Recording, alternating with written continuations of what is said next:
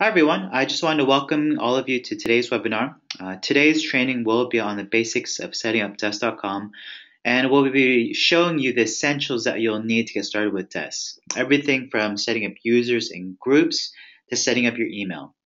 Now, this is part one of 5 of our webinar series for this month, and if you haven't already, go ahead and visit the registration page for the remaining webinar sessions, where we'll be looking at some other advanced admin features and as well as the essentials for your agent users.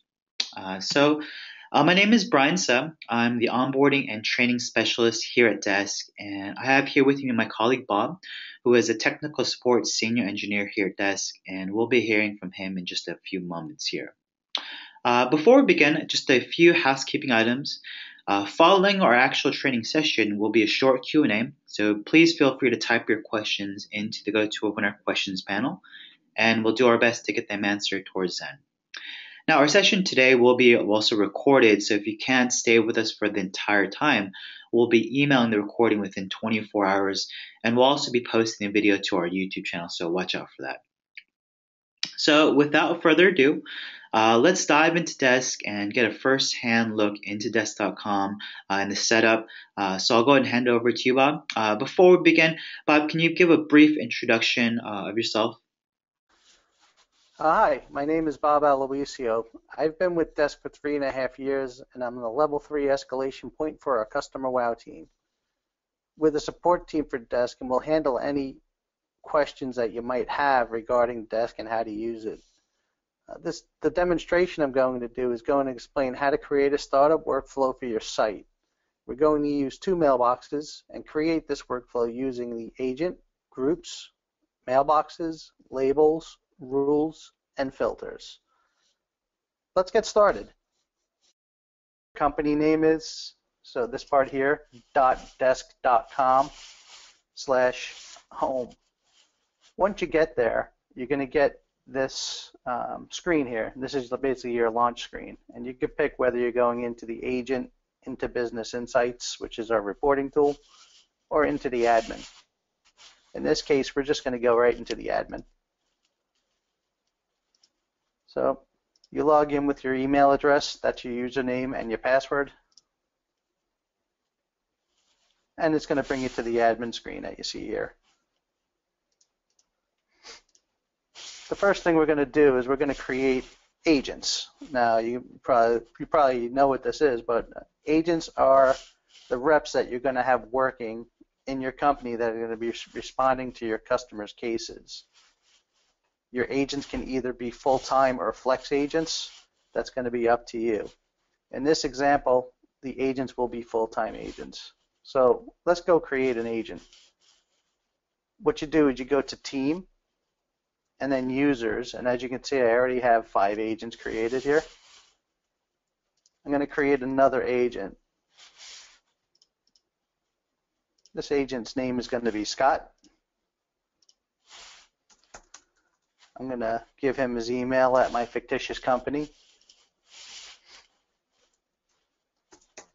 And I'm going to give him a name that the outside world will see him as. So you don't have to use their real name. I'm just going to give him a fake name. You can put in a signature so that in the event that Scott responds to a customer, it'll automatically pre-fill his signature so he doesn't need to do it every time. You can set his access level.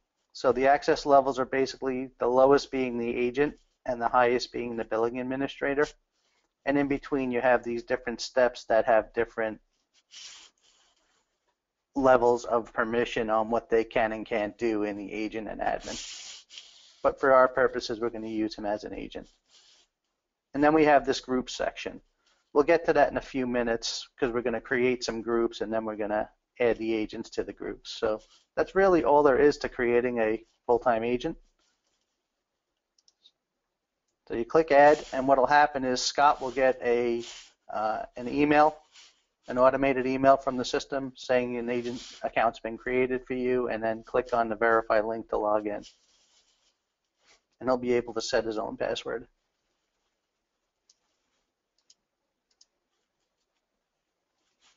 Just be sure that the email address that you're putting in here is typed correctly, this is their login. So if they need to do something like a password reset or get that initial registration email, this email address needs to be correct.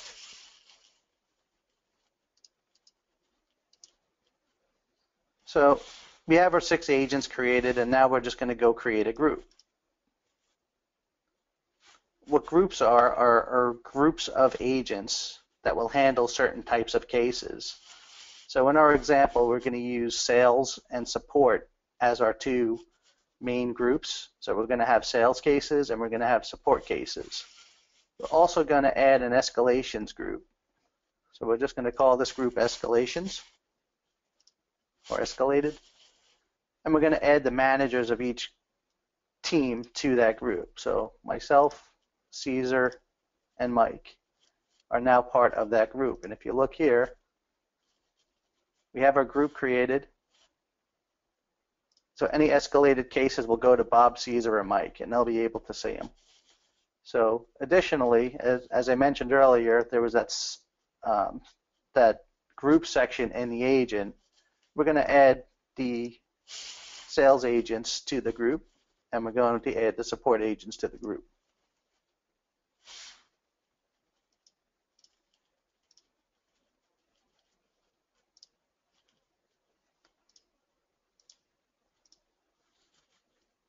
Agents can cross different groups. So as you can see here, Mike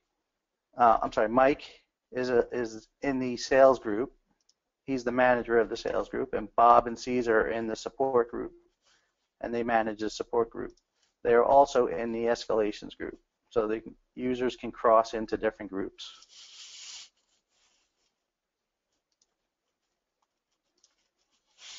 So now we've set up our team, our users, and our groups, and now we want to take a look at our mailboxes. We want to set up some mailboxes to receive email. So what you would do is you would go to Channels, Email, and then Inbound Mail. By default, we create a postmark mailbox for you. It's got an email address of support@yourcompany.desk-mail.com. There are ways to change this down the road, but that's going to be in a more advanced webinar that we go over at a later date. So for now, we're going to use this as our support email address. In addition to the postmark address, you can also use your own mailbox, which would be a Gmail box or an Exchange server or any Office 365, any third party that supports IMAP. So you can either connect to your existing mailbox, or you can use the postmark address and either use it directly or have emails forwarded to this address. In our example, we're going to use the support address here to collect our support emails, and we're going to add a Gmail box for our sales emails. So I'm just going to call this my sales mailbox.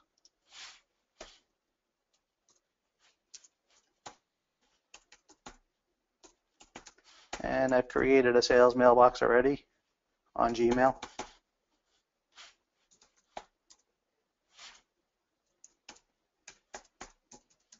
And you just plug in your password. So it's the name. The name is whatever you want to know it as. It's not required to be anything specifically. Your email address and your password. And then you click continue. And you get this screen here when you successfully create your mailbox. You do have the option to import existing emails if they're already on the server, but in our case, we're not. I'm just going to say I'm done. And as you can see, our mailbox is created.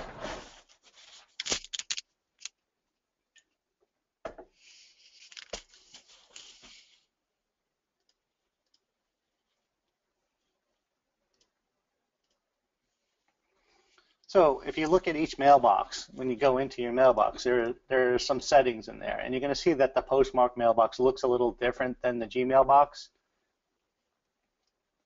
There are some advanced settings down here, inbound address filters and outbound address filters, that you don't need to worry about yet for your initial setup. This is a more advanced functionality that will be covered at a later time.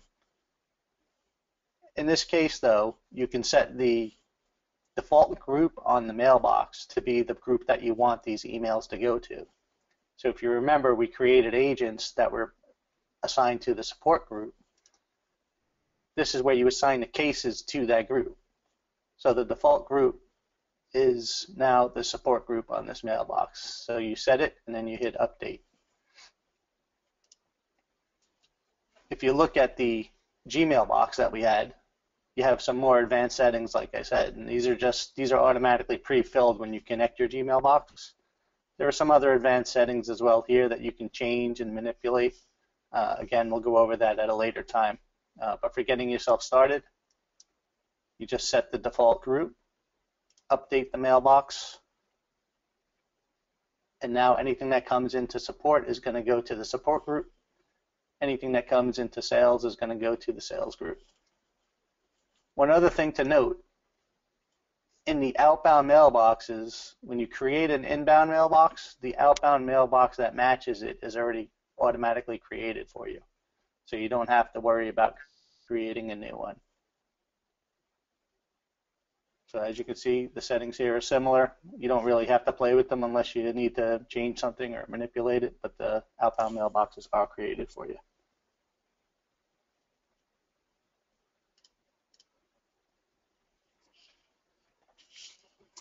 So if you remember, we created 3 groups. We created the support group, the sales group, and the escalations group. However, I only have 2 mailboxes. So what we're going to do is we're going to create a label for the escalations team. And what a label is a way to categorize your cases. So basically, if you look here, these are some examples that we provide for you out of the box. You can delete them, or you can modify them, or you can create new ones. I'm going to create one called escalation. This is going to note my cases that need to be escalated to a manager. I'm going to make it red. And you can just leave these settings alone. You don't really need to touch them, and you just need to make it active and add it. So as you can see, any cases that have the escalation label will have a red label called escalation. Later on, when we go over the actual cases, we're going to do some escalations, and you'll see how that works.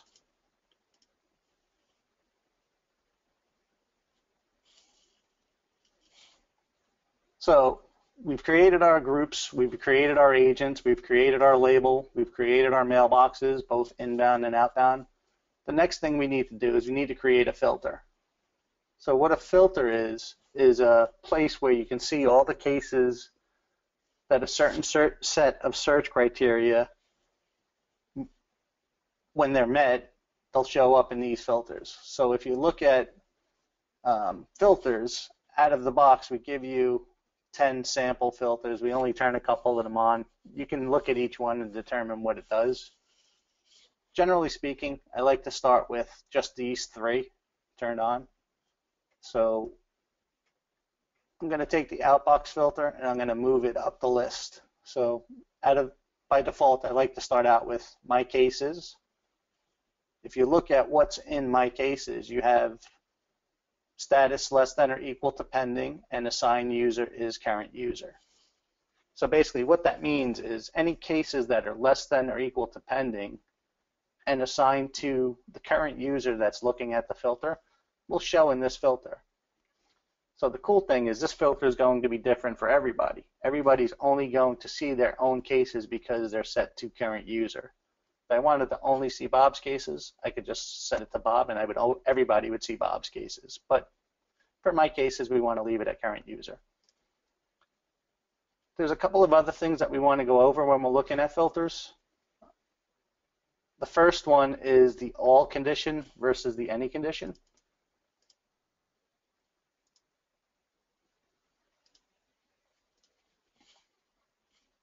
So you're probably going to come across this in your, pretty frequently when you're creating filters and rules. What's the difference between an all and an any condition? The easiest and simplest way I can use to describe it is to say out loud to yourself, the case must meet all of these conditions. So in this case, the case has to meet all of these conditions. Status less than or equal to pending, and assigned user is current user. For the any condition, I'd suggest that you read the statement to yourself out loud as well. The case can meet any of these conditions. So it's basically a big or statement. So with an any condition, you can have multiple criteria in there. So you can also mix and match. You can have all conditions and any conditions in the same filter if you need to. The other thing that you want to know is this this operator field here. This is the status is less than or equal to pending. You have different search operators here, and you can use them to determine what statuses of cases will show up in this filter. So when it comes to statuses, the lowest status is new and the highest status is deleted. So when you're looking at the less than or equal condition, they start out at new, the next one up is open, the next one is pending, and then it goes to resolved, closed, and deleted. So anything less than or equal to pending would be new, open, and pending cases. So you're encompassing all three of them in one search operator here. You have some sorting options and grouping options. I'm not really going to get into that. They're pretty self-explanatory. The other thing that you want to note is that you can set the group on a filter. So you can set who sees the filter. So if you only want your cases shown to the sales group, you'd select the sales group. If you only want them shown to the support group, you would show them to the support group. So what I'm going to do here for the example is I'm going to create 3 filters. The first one is going to be my support cases.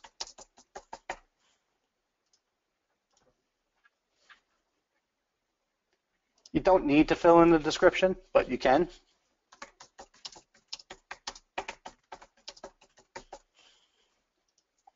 I generally try to stay away from using keywords unless I absolutely have to, so I'm not really going to get into what they are. You can find the definitions of the keywords here in the search article. So my condition is going to be status less than or equal to pending, and the assigned group is support. I only want my support agents to see it, so I'm going to set it to the support group. And then I'm going to enable the rule. I'm sorry, I'm going to enable the filter.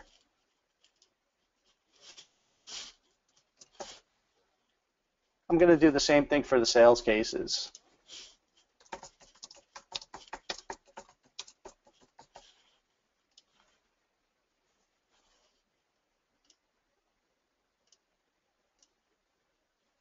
As you can see, I'm using the status is less than or equal to pending. That's probably the most commonly used status condition that we find.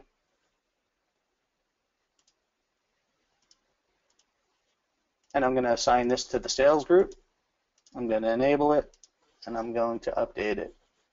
And then I am going to add an escalations group.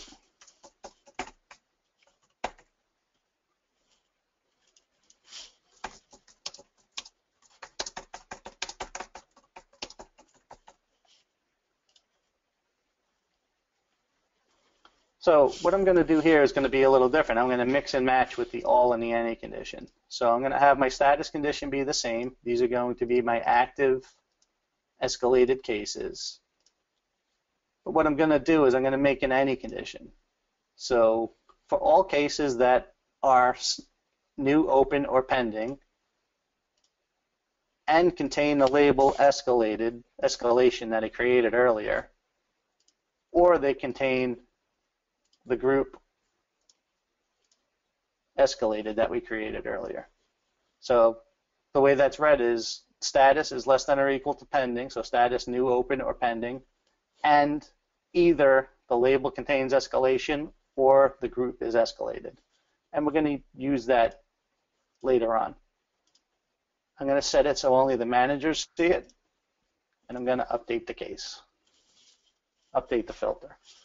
So the other thing you can do is you can move these up and down the list. So as you see, you have this number here. You can either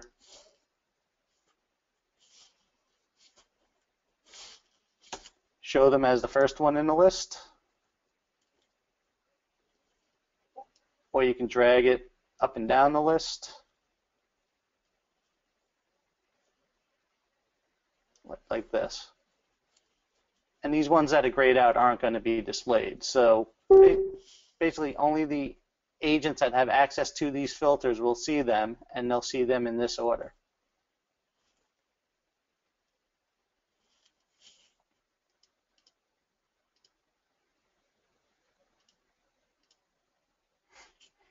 So the last part of our workflow is going to be to create some rules to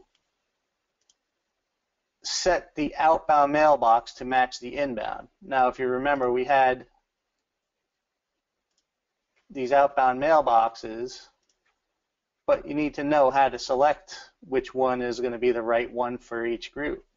So the way we do that is we use an outbound rule.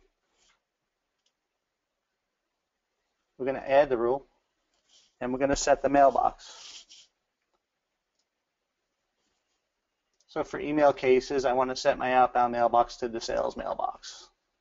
And the way we're going to do that is to say, if the case assigned group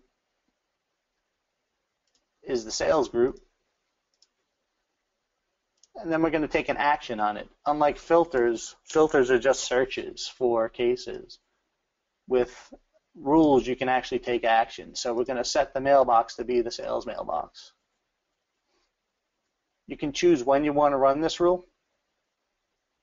I generally use any time for most of the time, but for weekends and nights and stuff like that, you can choose during business hours or non-business hours as to when to run a rule. It's really up to you. And then you enable the rule. So I'm going to do the same thing for the support mailbox, but I'm going to use this little copy button here. And what this does, it allows me to copy this rule, and then I can modify it after the fact. So as you can see, it created a copy. So what we're going to do is we're going to set the outbound mailbox to be the support mailbox.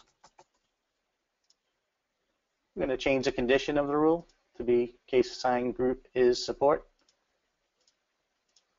And we're going to set the mailbox to be the support mailbox. We're going to run it anytime and enable the rule, and then update it.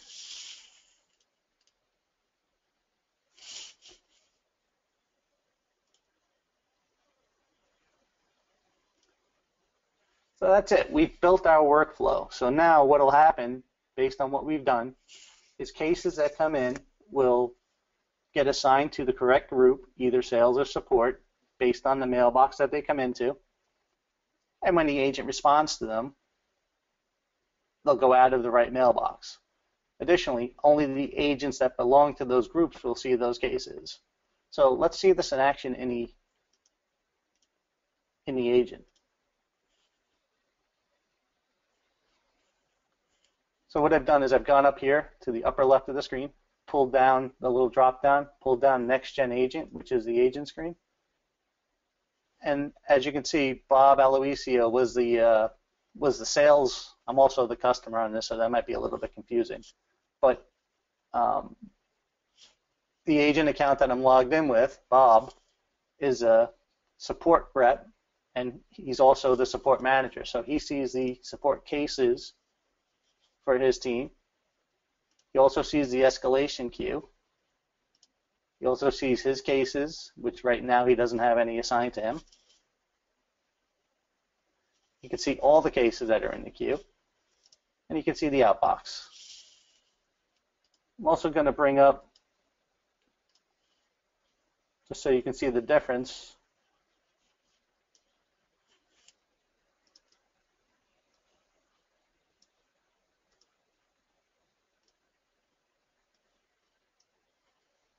I'm a little bit of a problem here.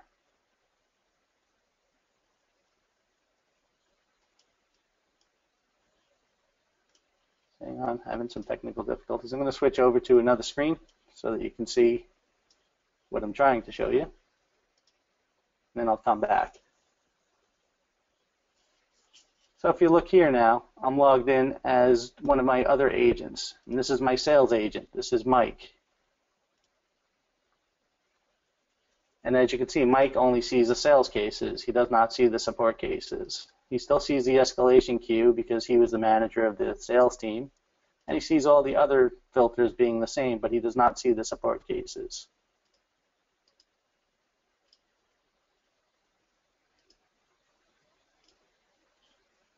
And then we have Caesar, who was also similar to Bob. He was in the support group. He's in the escalations team, and he sees all of his cases here. So I'm going to switch back to my other screen now.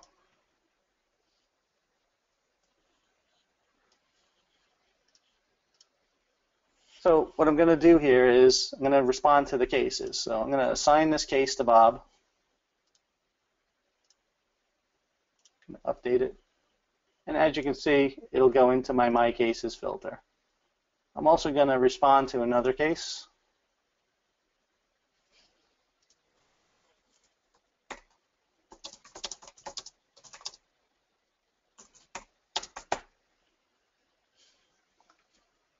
And as you can see, this case came into the Gmail box, but it was assigned to the support group. And I did that prior to the training. I assigned this manually to the support team.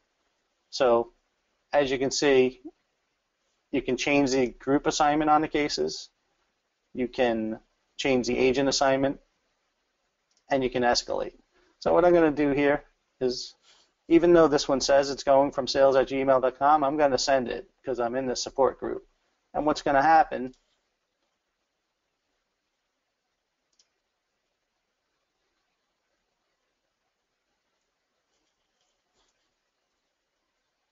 as you can see, this went out of the support mailbox, even though it was transferred from the sales mailbox. So it can be a little bit confusing that you're going to see that mailbox there, but you can either pull it down and pick it, or in case the agent forgets, when they send it, the rule will do it for them.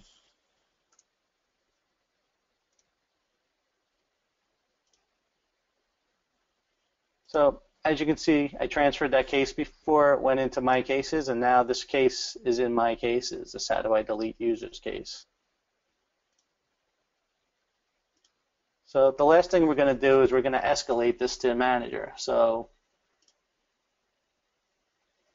when this customer sends in a case, says one of your reps was rude to me and needs to be fired. What I'm going to do is I'm going to set the escalation on this. I'm going to add a note.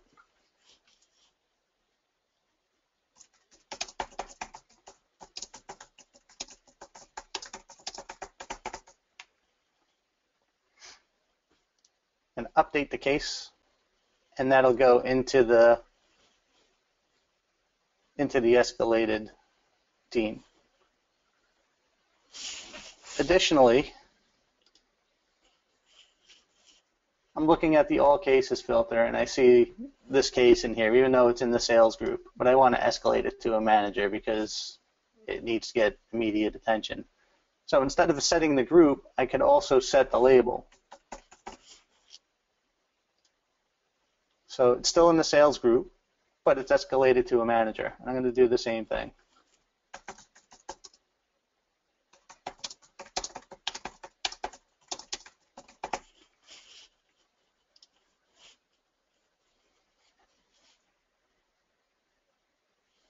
So as you can see, the first thing you're going to see here is when you add the label to it for the escalated group, it's got the bright red escalation bubble so that everybody knows it's a high priority.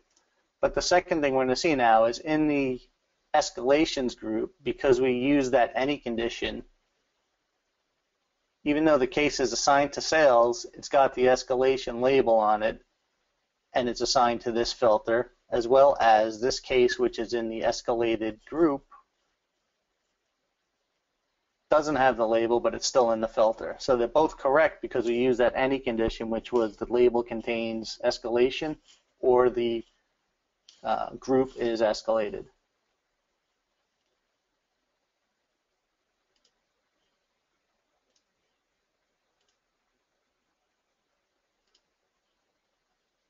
So that's it. I mean, I've explained how to create agents, create groups, create mailboxes, create filters, create rules, and the label, as well as building a workflow for 2 different groups, 2 different mailboxes, and an escalations workflow. I hope that you found this part of the webinar to be helpful. If you have any questions, please let me know. You can always reach support@Desk.com with any questions that you might have, and we'd be happy to help you. I'm going to switch back to Brian right now. All right, thanks so much, Bob. Really appreciate you sharing your expertise on the setup here. Let me switch back to my screen here. Give me 1 second.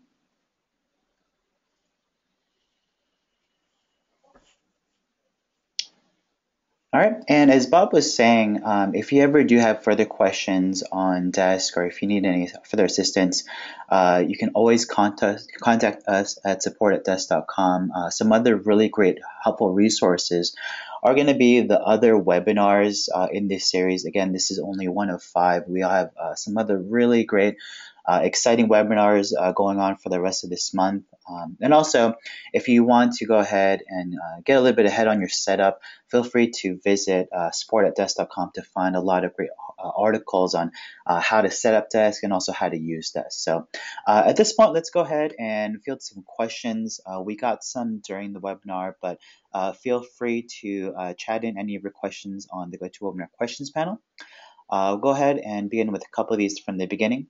Bob, is there a limit to how many groups we can set up? There's not a known limit. There may be one, but whatever the limit is probably pretty high. It's probably higher than anybody's reached. I'm not aware of anyone ever hitting a limit. Okay, good. That then sounds like a lot then. Okay, great. Another question we have here is about Postmark. Can we use both Postmark and my own email box that I set up? Yeah, actually in the example, we used Postmark for the support email addresses as well as the Gmail box for the sales email addresses. The other thing you can do with Postmark rather than sending directly to it is you can forward emails from any email address that you have to that mailbox and it'll come in. So you can receive emails whether through forwarding or directly to the email address, in case you want to keep your branding together, or you can use your own mailbox. Okay, great. Another question here, it says, I have a rather large team, so I'll probably need to create a lot of filters. How many filters can I set up?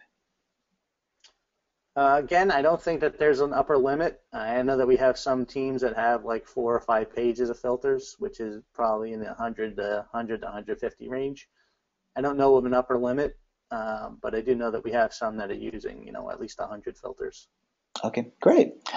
Another question here, can you explain more about keywords on filters and what that does? So yeah, keywords in filters can search for specific keywords in a case.